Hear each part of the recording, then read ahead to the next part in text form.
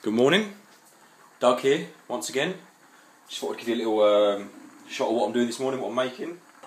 So, as you might know, you might not, I train for Strongman most days. I've got a competition coming up in November. And when you're doing a lot of strength training or bodybuilding, anything like that, it's important to eat right for it. If you don't get the food in, you're not going to have the energy.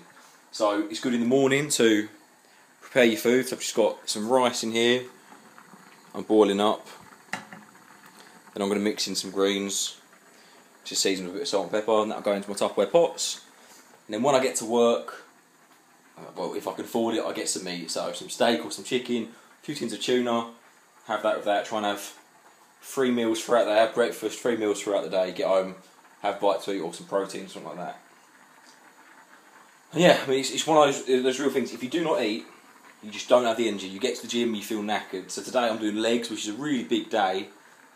It's an important muscle group. They're your biggest muscles on your body, really. You need all the energy you can get to eat them. To eat them, eat your legs. I shouldn't have filmed, really. Yeah, quick snippet. Enjoy.